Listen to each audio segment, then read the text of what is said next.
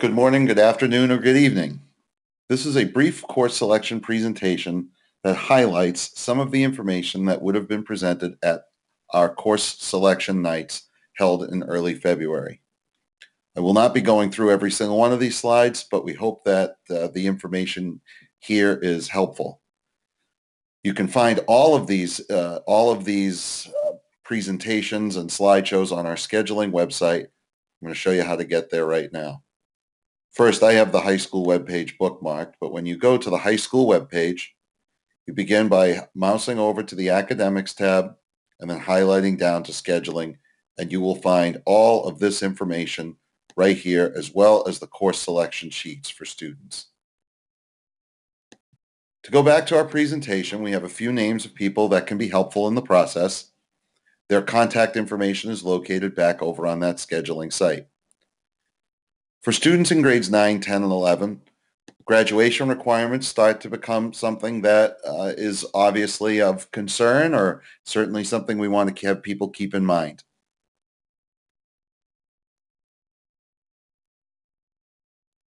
Most families are aware of the different levels: college prep, honors, and advanced placement. And there are some different requirements for all of those courses. If you need more time to read all of these, again, please make sure you take a look. You can hit pause and read this for a second. We use the term that learning is not linear, and that sometimes students feel bogged down into, well, if I took honors in a course for one level, it obliges them to take honors the next. Students go back and forth based on interest, as well as their own performance and things they feel like they have time for. We want students to consider the things they like most. And as they get to become juniors and seniors, as some of their graduation requirements go away, we would anticipate them having more choices. Our program of studies is pretty robust, and so there are a lot of opportunities for electives. Juniors and seniors will also start considering what colleges want. Hit pause now to take a look at all of these, but you can also make sure that you contact your child's counselor to see what kind of balance is needed for the type of schools that students are considering. We ask that all students sign up for 14 credits and select 5 alternate electives.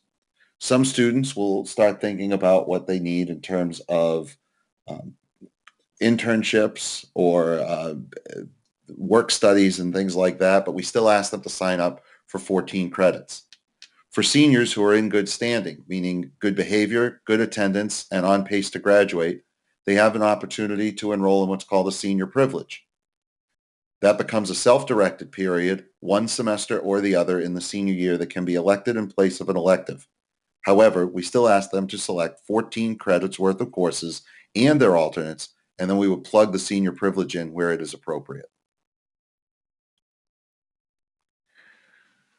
Early college opportunities are something that is open to both juniors and seniors, but typically seniors.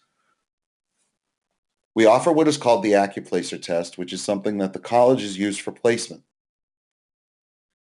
Given a standard score on both the English and the math, or one or the other, a qualifying score will enable a student to take a course at Uxbridge High School for college credit. There is a fee attached to that course, which is a transcript fee that's paid through the college. If we offer the course being taught by one of our teachers, it's a $100 charge. If we offer it online through an adjunct professor of the college, it is a $250 charge. The student earns a grade and 3 credits that move on to a college transcript. And those credits are transferable into any Massachusetts community college or state college and university, as well as any other state college or university in New England. We also know of some private schools that accept those credits. AccuPlacer will be offered here in March, and if a student does not pass, that student can retest at the Quincy campus. There's no charge for taking the test. Whether the student pays the $100 or the $250, as well as the books of the class, we know that that is far less than whatever the colleges are charging. For example, UMass is close to $1,500 for 3 credits. We currently offer it in English composition and are looking to expand. However, if a student has taken and passed the AP Language and Composition exam, they're not eligible to take English Comp because the two courses are basically one and the same. The rest of these slides, as you navigate through, list out what some of our courses are. They match up with the course selection sheets that were provided to students. There are some new courses that are being offered next year. For example, in science, you'll see a course somewhere on the course selection sheet as a full-year elective called Principles of Biomedical Science, which is an introduction to biomedical engineering, something we know many students are interested in pursuing in terms of career. In technology education, we are partnering with the state as part of what is called an innovation pathway. We are one of only about 7 or 8 schools that are trying to get this distinction statewide, where students would complete a 3-year engineering sequence, Intro to Engine Design, Principles of Engineering, and Computer Integrated Manufacturing, which would then lead to an internship or a capstone project in the senior year. That internship is going to be offered in consultation and collaboration with the Blackstone Valley Chamber of Commerce, placing students into career paths right here in the Blackstone Valley with places that have high demand for employees.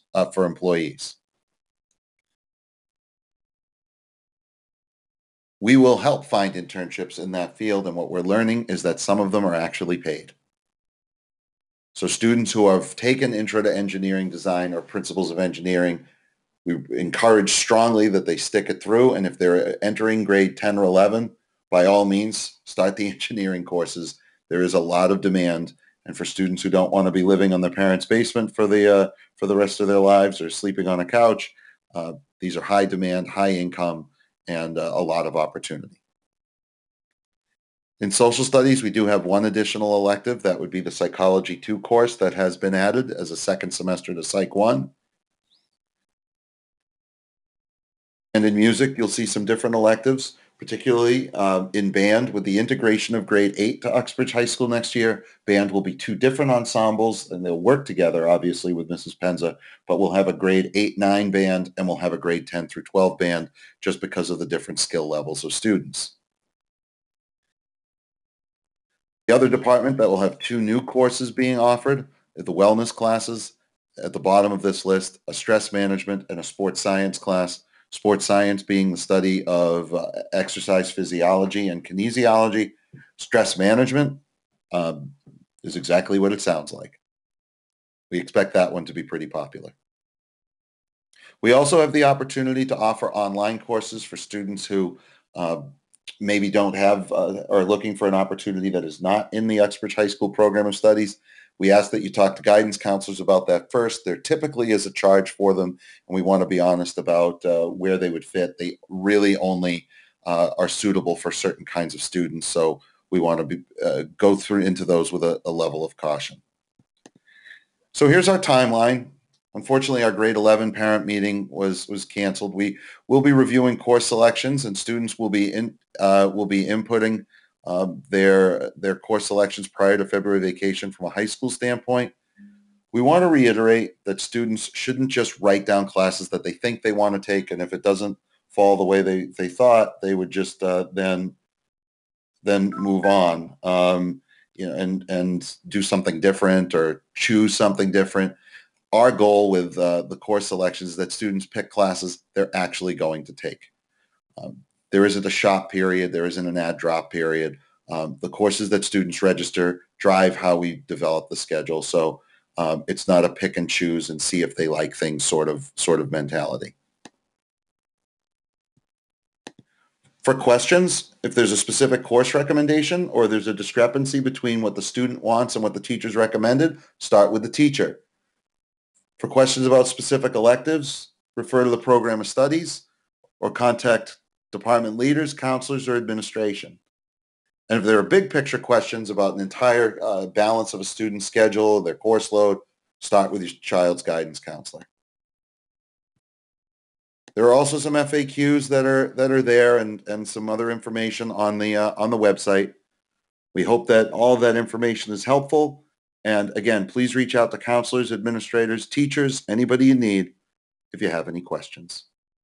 Thank you for your attention, and we look forward to working with your students on building next year's schedule.